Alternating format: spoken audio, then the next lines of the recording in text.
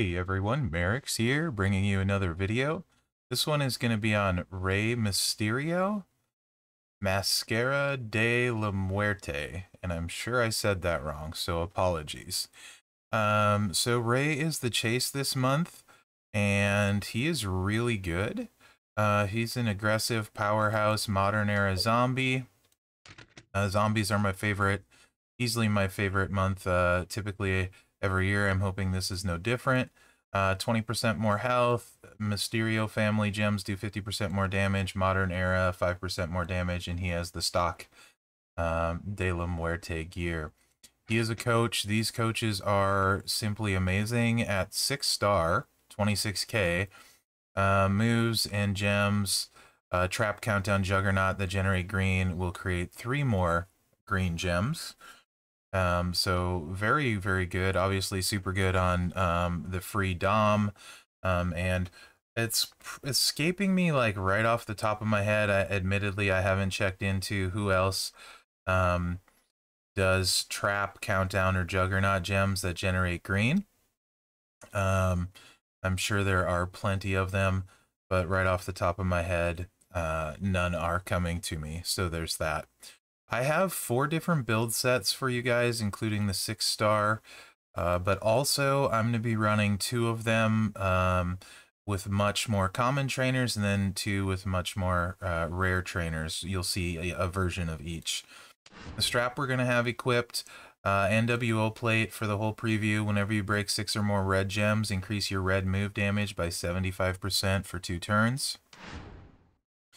And then also worth noting, red move damage tier 4 Fury maxed, and a tier 4 gem damage max. So we're looking at the 125, well, you can see the 75% gem damage, 200% move damage, and then we got the NWO plate, but that 208% isn't right. We're getting 133 plus the 75, so from this it's adding, even though we don't actually have it yet. It's just 133% red move damage, no modifiers there, generic strap, etc. I'm going to start out showing you guys the 6-star move set. So let's just take a look. It won't be the rusty head scissors. The 6-star move is the Grim Reaper Rana. It's 7 MP black, deal 135k damage, and choose 2 rows to make into multiplied gems of strength 13. Pretty crazy, 7 MP black. So it's a triple black at 6-star. Death from above, 6 MP, deal 84k damage and make the middle row into blast. And then the 667, 6 MP black, deal 83k damage and make 7 blast gems into red gems. So what the entourage would look like if you have 17k Santa and Mherex, this would be like the super rare build running triple black with a tiara. What you would do is you would hit the 7 MP black and put the row above the middle and below the middle into multiply gems, and this would be strength 16. That would give you 14 gems at strength 16. Essentially, you're going to be breaking 224 gems. It is random what's there on those 2 rows. You should get an assortment of colors. It should hit quite hard.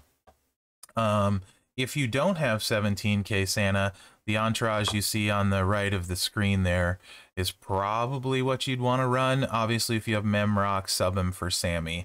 If you don't have Sammy, I would use somebody like Typhoon. If you don't have Sammy or Mherex, use Typhoon. So that would be the setup. Bad attitude to help recycling, just in case there's no black, maybe. Or you could also use any of the swipe plates to generate more gems to add to the destruction. So that's how I would run him at 6-star. I think 6-star he's going to be very, very strong, like incredibly strong.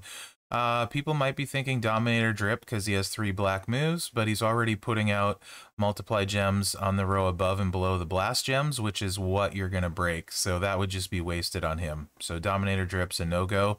You'd be much better something like the Tiara, maybe buffing any black gem that was there.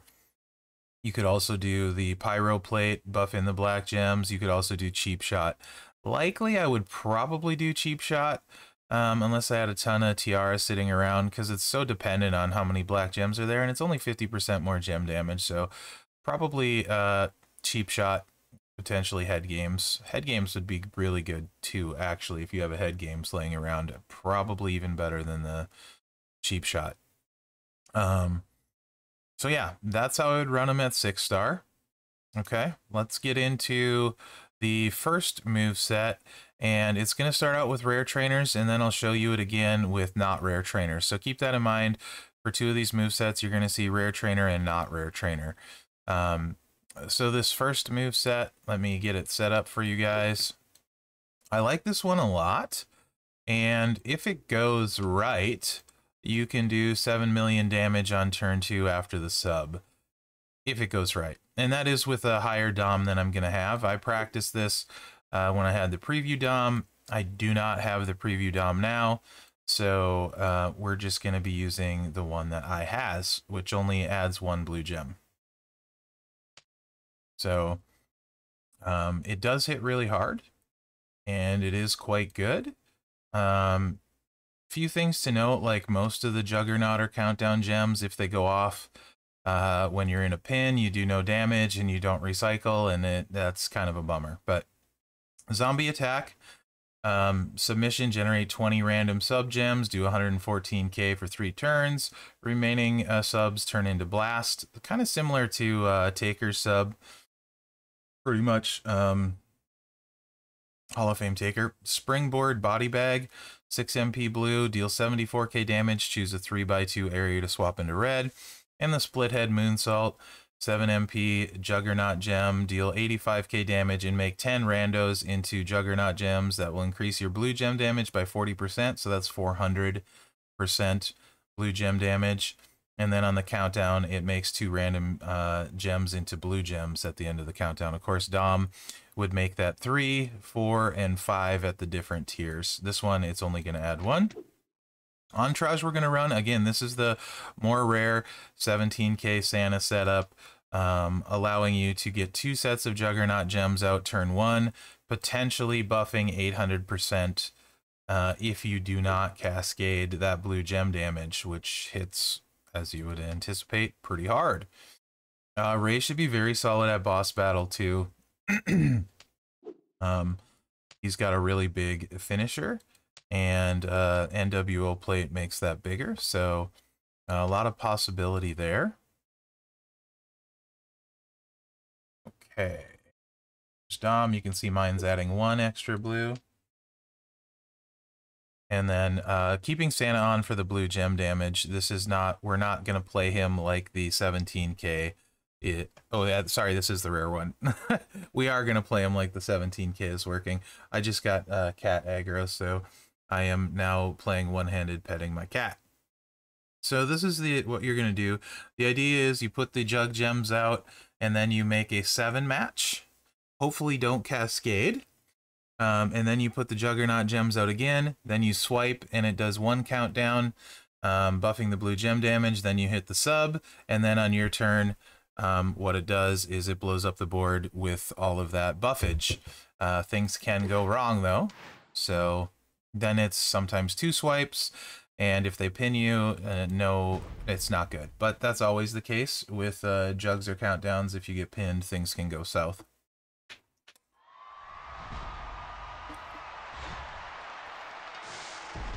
So start out, check the jug gems.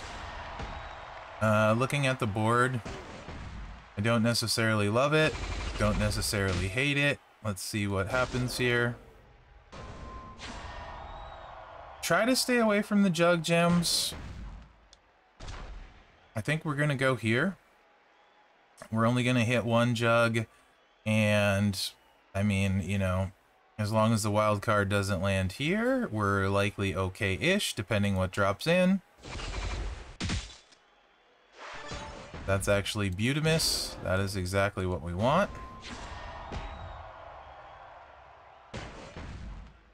More important is keeping the jugs alive for the first swipe to get the buff on everything. I'm going to take this black swipe here. So there we go. There's 800% blue gem damage. We're going to hit the sub. Very unlikely.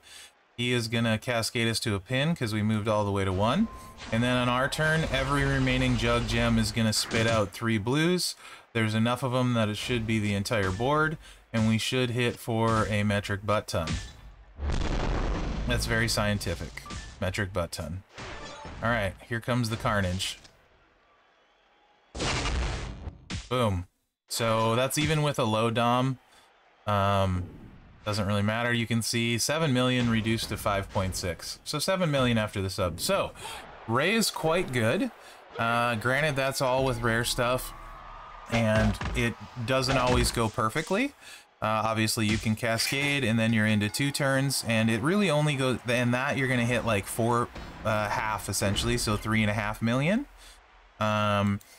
If you only have 1 set of jugs out ish, and then you know, you might have to swipe twice, so the AI will have 2 chances to pin you and possibly mess it up, right? So not the end of the world. He's still going to hit hard. If all your jugs are out there, it's still going to be close to the 7 million range like you just saw. And that's not like a high gem damage strap, Fury 2, any of that stuff. Anyway, let's see what it would look like with less rare trainers. We're just going to go some gem damage. If you have one of those 18k Cenas, I believe it's the Acrobat Cena. I want to say his blue gem damage is 45%. Huge upgrade over Macho here. We are still going to keep the low dom I have, and then we're going to go Hall of Fame Snoop because he adds more blue gem damage. You could use 17k Santa. I just want to use something different for flat blue gem damage. I think also Sheamus is flat blue gem damage. Whatever you got that adds blue gem damage would be the way to go. So same principle, except this time you're only able to get the Juggernaut gem out once. Although the flip side is, and this one I'll do the 2 swipe. You could have, because there's no, you could also make a 5 match for this too. Just to clarify, I'm gonna do it for the double swipe because it's safer. So you guys can see the alternate version where you swipe twice, but so I'm gonna put it here, but you could also go for the, like I said, the wild card setup. We could do this, then we could put the jug down, then we could do the swipe, and we could still win turn 2. That is always an option. But I showed that last time, so I'm gonna show it this way this time. Hopefully that makes sense to everyone. I'm also gonna bet that I don't drop a loot box in there, so I probably will.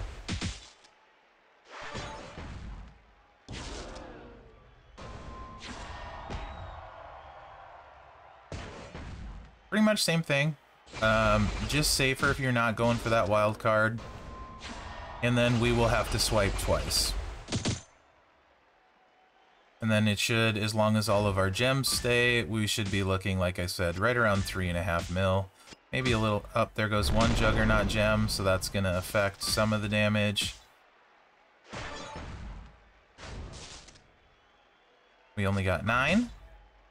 So we're missing 40%. So essentially Macho isn't doing anything, and we may not get all the blues because we don't have a max dom. So we're probably 2.5 mil. Yeah, 2.7 reduced to 2.2. Still really good. And again, that's not dom maxed. If dom was maxed, the whole board would be blue. With 2, it would likely be blue anyway. You can see it's still really strong, and that was losing 1 Juggernaut gem. Pretty cool. I like the way Juggernaut gems work. All right, this one I'm actually gonna run an MP steel build for you guys. It might take a little bit longer than normal. By the way, double fury for all of these is the way I would run them. So I'm actually gonna show the MP steel since he has black MP that he starts with. So we're gonna throw these in there. Heroic Titan Crest won't work. If you were thinking, why aren't you using the Heroic Titan Crest, Sika Plate, whatever you want to call it, it's because you need 8 and he only makes 7, and it's a row, so you can't do anything extra with that. No way to make that work, which is unfortunate. That would be cool if you could.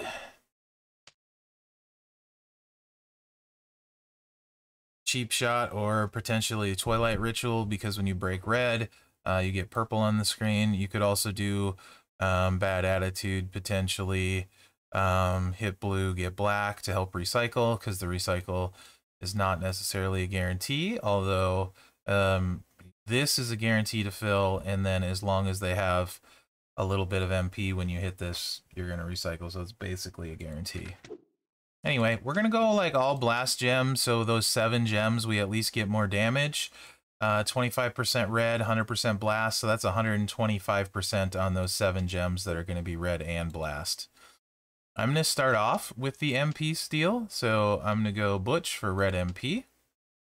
You could go Woods and start with the black, but it makes sense if we're going to use the MP steel to start with that, to me anyway. Sammy, again, 50% on those 7 gems, seems pretty good compared to anything else we could use. Again, Hogan for 2.2k, because of all the surrounding stuff, is always going to make sense. I'm just throwing Typhoon on to show a different option, because I use Hogan all the time, and sometimes I get bored with that. So yeah. But Typhoon is essentially 35% on that middle row. Again, Hogan for the surrounding ones is probably more, not probably, is more damage. So let's see this.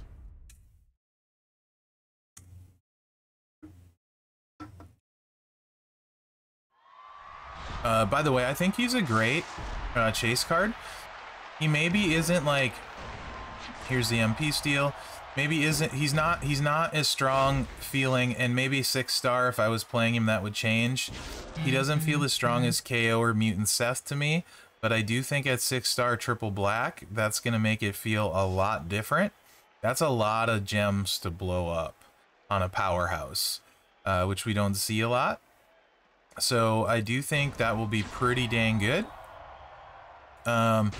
And he's kind of right in there, right? And he, like I said, aggressive boss battle, if you don't want to take Hall of Fame Taker, I think he's going to be a great choice at aggressive for boss battle. Especially being able to use the NWO plate, and his Juggernaut gems against blue counter, things like that. So, I mean, you can see it doesn't hit super hard. 600k on that. Not a lot of ways to boost that. This is more kind of a control. A little too soon to hit the MP steel, but the NWO plate does work on it. You can see the damage going up. So I'm gonna go ahead and hit it anyway, because I have a black match. So why not?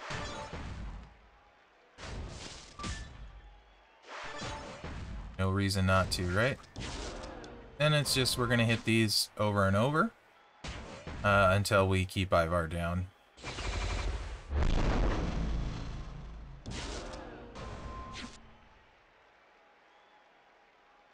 So you can see with the 6-star move, putting the multiply row above and below would let you destroy all of them.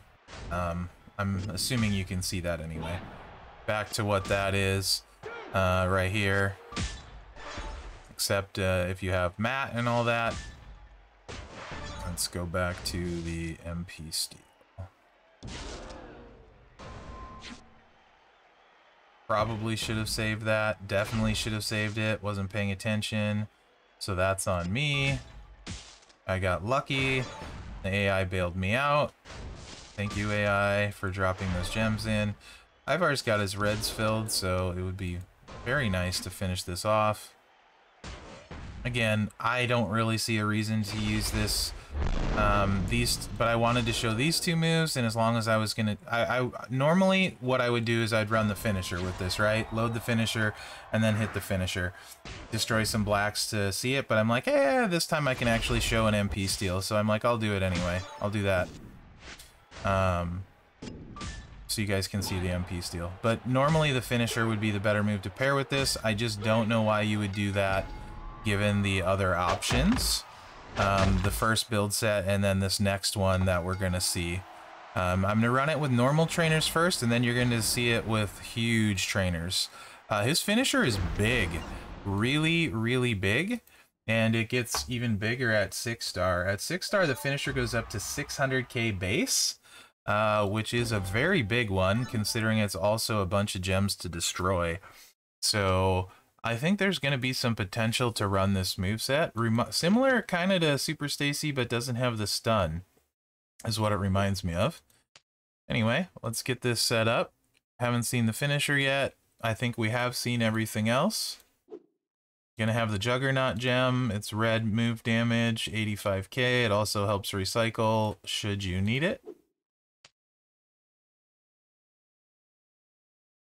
So this first one is basically, assuming you don't keep them down, you're going to recycle, you're going to end up using the Juggernaut moves. So you're going to see Dom and Snoop on there, just like from the first one. And that finisher, head goes pop, 10 MP finisher, deal 389k damage, choose 8 gems to destroy. So we're going to have almost double the base damage at 6 star. Not quite, but almost double. So whatever you see me hitting for on the finisher, you probably could very nearly double. Not quite, but very nearly. This is in case if you don't have Priest, you can use Batista. Also keep in mind, if perks go to where there's, oops, wrong one, there's no matchy match, you'd want to substitute X-Pac at the coach to get the finisher loaded turn 1. All I can go off of is where they are now. I don't think they'll be that way next month personally. We will see.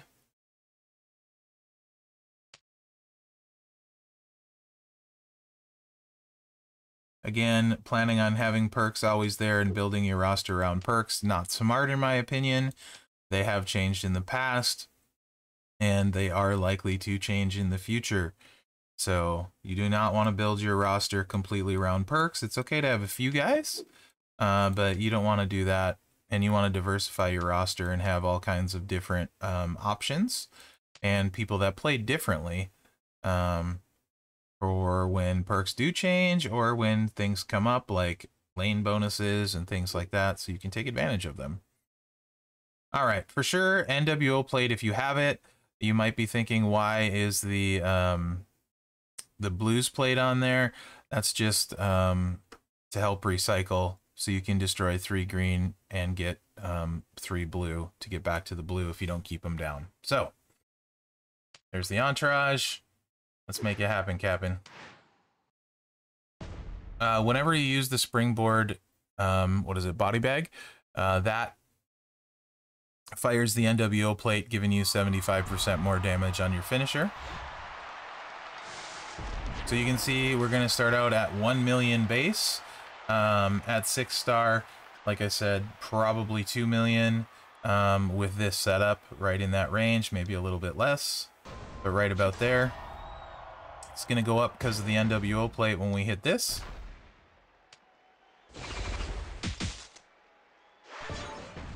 And we are up to 1.3 mil. That would be like close, probably 2.5 at 6 star. Juggernaut gem gets buffed too. This is almost 300k. Now we have our jugs out. And we want to destroy some blue gems to recycle if we need to. Also try and create cascades. I'm okay with losing some of the Juggernaut gems, to be perfectly honest. It's not a big deal because I want to go for the W, if at all possible.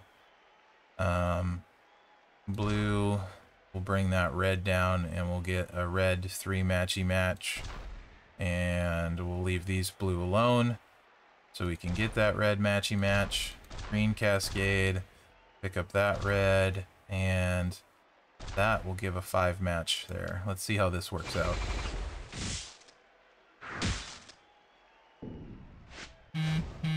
$1.5 mil on the finisher. Ivar can't kick out. Obviously, that would get bigger the next turn, assuming you can load it right away. Juggernaut gems are there to bail you out if needed. Let's see that with the much more rare trainers. I think this will be interesting, this moveset, to see how it scales. The thing I do, like I said, I like about Ray is there's a lot of options here depending on what metals and stuff you have, what trainers you have. There's a lot you can do. Obviously, being me, I like the first moveset with the Juggernaut gems, but a few perks, if you're sub last 4 turns longer. I hate that moveset, right? So this month, I'm not going to like that at all. If those go away and you have lower sub turns, then I'm going to like it. Of course, you could also use the sub reduction coach, but then you're losing out on potential there too. So keep that in mind. All right, Priest for 150%. And like I said, we are, oh, did I not? I didn't switch the graphic. Oh, well. My bad. Anyway, it's Gooker and the other Snoop. So you're going to see all of the move damage trainers. So you can ignore what's on the screen there. Because I forgot to put the graphic in because I'm a big scrub. You could fix that in post, but who wants to do that? You can see even before the medals were over 1 million on the finisher. All right, let's do it. Let's do it.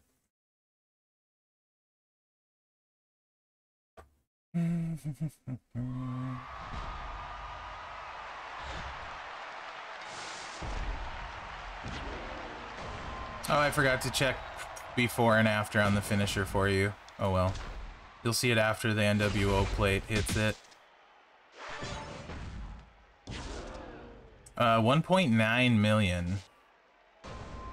So probably be pushing like 1.9, like 3.5 mil at 6-star with that.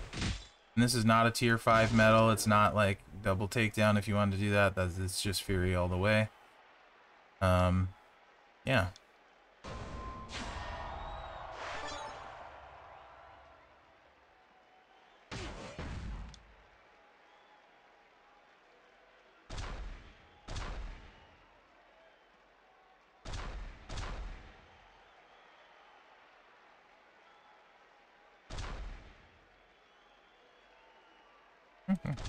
None of this matters. I mean, he's not going to kick out, so... I say that, so that means he's going to kick out. I mean, all the damage is in the finisher, really, anyway. You can see, big beefy boy finisher. It's a lot of fun. Anyway, I think Ray is really well designed. There's a lot you can do. I think 6-star moveset is absolutely the way forward, which is okay, because that gets the max advantage from his training, or yeah, coach ability, which is actually phenomenal. 3 extra gems generate at the coach basically replaces a trainer completely, just one off. So that is pretty fantastic. As far as powerhouses and where it goes,